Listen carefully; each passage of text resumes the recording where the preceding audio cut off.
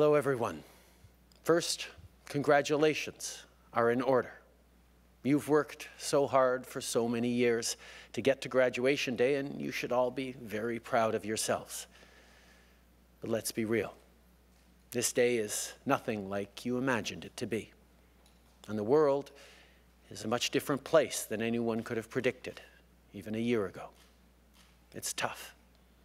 You should be celebrating with your friends, taking pictures in your gowns, attending the ceremony on campus, walking across the stage to get your diploma, waiting for the commencement speaker to finish their speech, and thinking about the parties that you'll be attending later that night. But this year is different. You are different. No student gets to choose the world into which they graduate. But if you could, and let's be honest here, you probably wouldn't have chosen the world of 2020. The Australian bushfires linked to climate change, the horrific plane crash in Iran, the worst mass shooting in our country's history, horrifying scenes of police violence against Black and Indigenous peoples. And of course, the reason we're all gathered here today virtually and not in person, COVID-19, which has triggered the greatest health and economic crisis in generations. Recent events have brought a lot of hardship and uncertainty to your lives, and you've had to make unprecedented sacrifices. You've had to totally rethink the coming months, and the normal stresses of graduating and next steps have just reached a whole new level. 2020 has also exposed the limitations and flaws of our world, the world that you are set to inherit. That can be unsettling and even alarming. But it's also a wake-up call on how much you are needed. Because here's the thing. Your generation has acutely sensed what was wrong with the world and what needed to be fixed. You marched for climate change. You had the courage to say, "Me too." You pushed us along the road to reconciliation. You stood up because Black lives matter. You demanded the freedom to love whom you love, to be who you are. Make no mistake, getting a degree is a momentous achievement, but you never needed a piece of paper to call out injustice. You didn't wait for this day to demand change, to create change. Very few graduating classes in living memory will have faced a challenge of this magnitude. But the class of 1939 comes to mind. The greatest generation came out of the Depression to fight a world war that they didn't start. And in the face of unprecedented destruction, they chose to rebuild the world by rolling up their sleeves and pulling together. They built the institutions that carried us through the second half of the 20th century. They set the world on a path of more solidarity, more compassion, more understanding. They sacrificed a lot, they dreamed big, they worked hard, and they left us a world far better than they found it. The challenge facing the class of 2020 is not dissimilar. The choices you will make, both big and small, in the next few years, will decide the future of our country and of our world. And I cannot think of a generation better prepared to set us on the right path forward. COVID-19 has taken many things away from you, least of which is a proper graduation.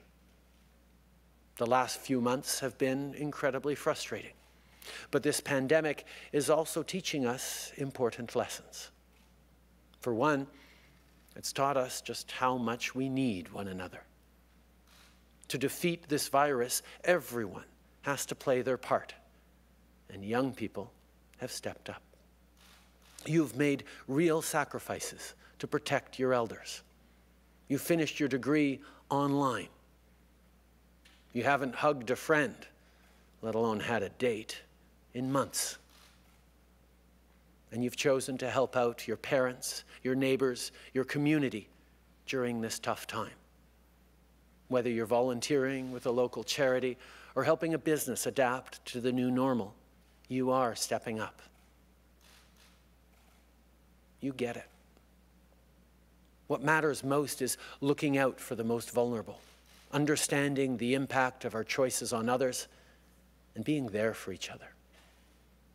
This is what these unprecedented times are teaching you and reminding us all. That friends matter. That the people around us matter. It's time that we reclaim the idea of community, of being a good neighbor, of being a good friend, both online and in real life. That is something you are uniquely prepared to achieve. You grew up seeing and engaging with people online who may not speak the same language as you or carry the same passport as you do, but who share your values, your outrage, your passion. You came of age during events like Occupy Wall Street, the Arab Spring, the Quebec student protests, Idle No More, and the rise of populism and nativism around the Western world. More recently, you've echoed the calls for democracy in Hong Kong. You've amplified the calls for more justice, more accountability, more equality, sparked in Minneapolis. You understand not just the value, but the power of community better than most. And that's why I trust that you will be the 21st century's greatest generation. You know what is wrong with the world and how to fix it. Your job is not only to challenge people like me, but to bring us along. The road ahead will not be an easy one. There will be setbacks, disappointments, and heartbreak along the way. But you have everything you need to achieve what you set your mind to. You're incredibly smart, skilled, creative, and ambitious. You're also passionate, kind, and empathetic. And you're Canadian. You are connected to and welcomed in almost every corner of the world. You appreciate the opportunities, privileges, and responsibilities that come with calling this country home. But you also know that Canada is far from perfect, that we are still very much a work in progress. And your generation has enthusiastically embraced the hard truth that we have to do better. That doesn't take away the deep pride that comes with being Canadian. In fact, our determination to improve, our willingness to learn, and our optimism about the future is at the heart of who we are as a country. We all know that Canada didn't happen by accident and won't continue without effort. And if there is such a thing as Canadian exceptionalism, it's not the belief that Canada is the best country in the world. It's knowing that we could be. That our work is never finished. That our golden age is always ahead of us. I know the future can seem especially daunting. But believe me when I say you have everything you need, not only to achieve, succeed, and build, but to be happy. No one gets to choose the world into which they graduate. But you do get to choose the world that will be your legacy. You, the class of 2020, are different. You were always different. Recent events have just opened our eyes to what was right in front of us all along. That you care. That you care about each other.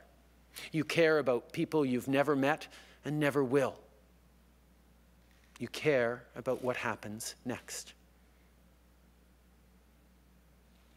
I know you got this, and so do you.